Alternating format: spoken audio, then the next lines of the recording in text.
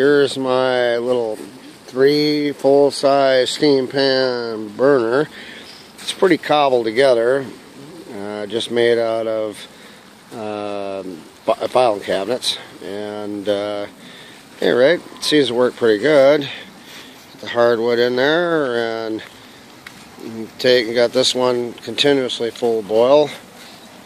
And this one keep fairly full boil, and then add into that one. And then this one we just kind of preheat, light boil, add into that one, and then they take the cold sap. Of course, this is just water to fill this one up with, so that we don't get a lot of scorch, burnt sap, and then we take that one, and when that one gets pretty much empty, after we put it into there, I'll add that water into this one to keep that pan from scorching. As you can see, it's a little scorched, but very, very little. It's a little brown, but if you keep them fairly full, they don't get scorched with that real dark black stuff, and is that stuff tough to get off. So we don't want that, so we'll just keep this rolling using hardwood.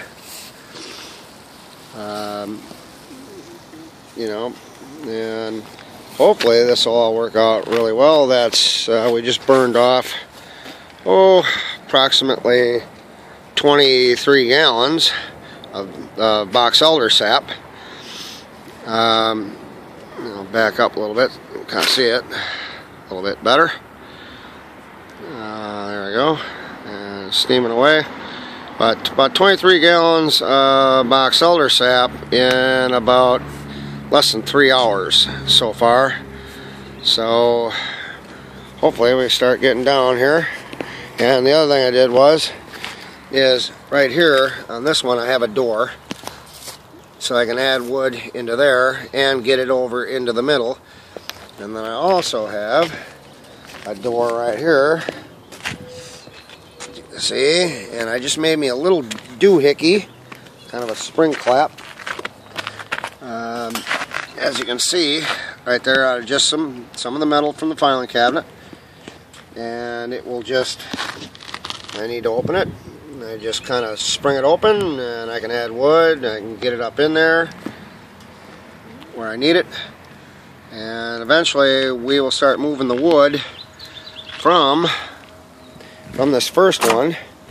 We'll start moving that back up into here more, so that we don't scorch that one. And we'll get the wood up into the middle one and on the end, and keep it up there to keep those going. And when the middle one empties, then we'll concentrate primarily on that one. We'll add water to that one too to keep that scorch from those pans from scorching. Because again, that is a real booger to get that stuff off of there. So anyway, hope you enjoy the video. Y'all have a good one.